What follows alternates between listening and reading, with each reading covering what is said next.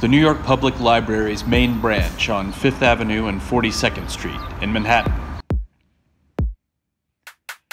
Its collections provide researchers access to books, electronic resources, manuscripts, photographs, prints, all sorts of materials, many of which are difficult or impossible to get anywhere else.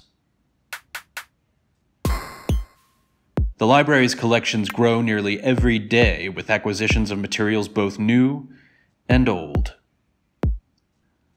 Let's take a look at some new accessions.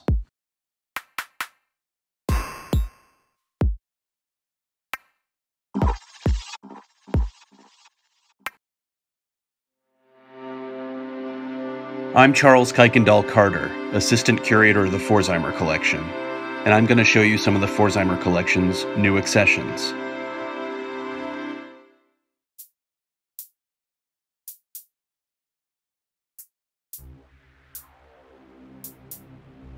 We don't know who S. Mitchell was, but we can guess that she was the original recipient of this little square-shaped envelope and the special letter inside.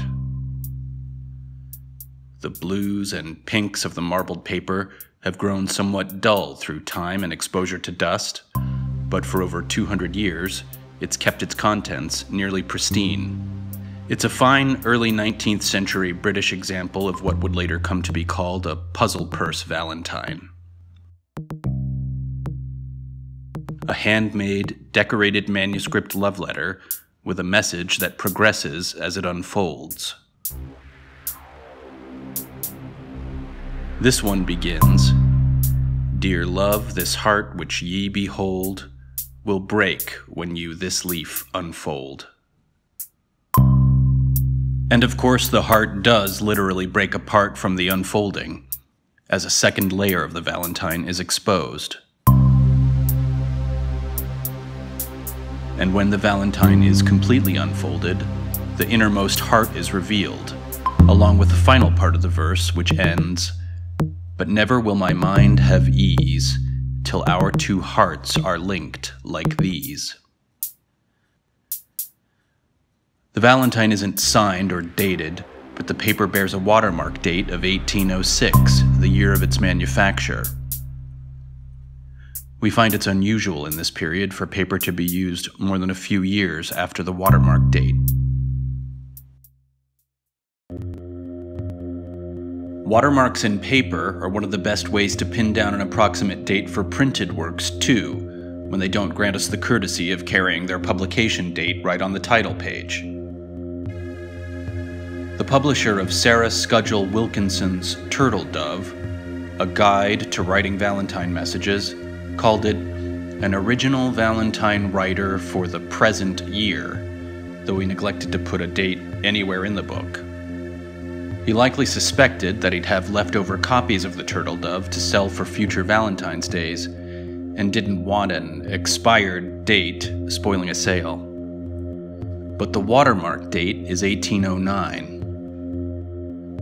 At this time, Sarah Scudgell Wilkinson, most remembered for her Gothic novellas, was a single mother operating her own business, a subscription library.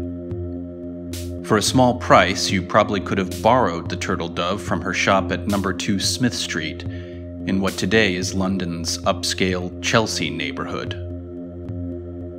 The Turtle Dove provides example poetical messages and responses which range from flowery and earnest to pithy and wry.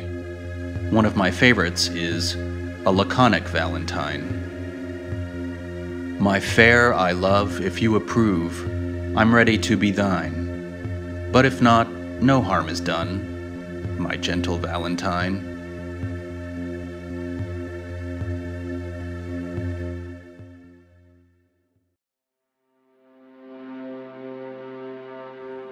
These two handbills tell news of a terrible tragedy that happened near Huddersfield, England, in the early morning hours of Valentine's Day 1818. The Colne Bridge cotton mill caught fire and caused the deaths of 17 girls, ages 9 to 18, who had been working in the mill during the night. The handbills were printed by a jobbing printer in Nottingham named Charles Sambroke Ordoino. He would have had to work fast to get the handbills printed and sold, while public interest in the horrid details of the story was still high. Haste is probably partly to blame for the typos. 12 lines of nearly identical text appear in both handbills, and when we digitally overlay one on top of the other, we can see that they were printed from the same typesetting. Both handbills claim to quote directly from newspapers, but a search in the British Library's newspaper database shows us that only one of them actually does. The other one presents a dramatized version of the events, with a lot more adjectives and exclamation points. Why Ordoino printed two versions of the news story isn't clear. In Huddersfield, a monument stands in memory of the fire's 17 young victims, and as a reminder of the uncertainty of life and the vanity of human attainments. But the deaths of the Colnbridge cotton mill children were not entirely in vain. The news story was a national tragedy, and soon led to the first Act of Parliament regulating the hours and working conditions for child factory workers.